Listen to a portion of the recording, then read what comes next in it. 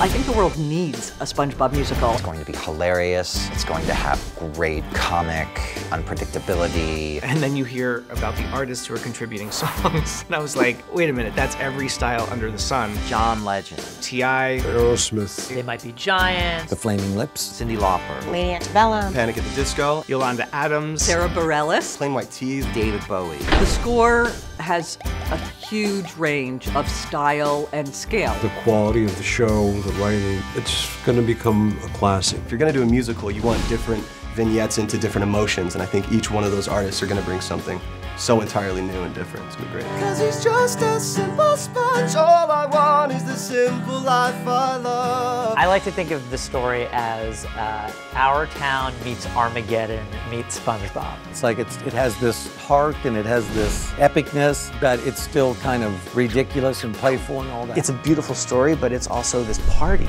Anything can be anything. And out of that, a whole adventure of the imagination will ensue. This is the best musical ever.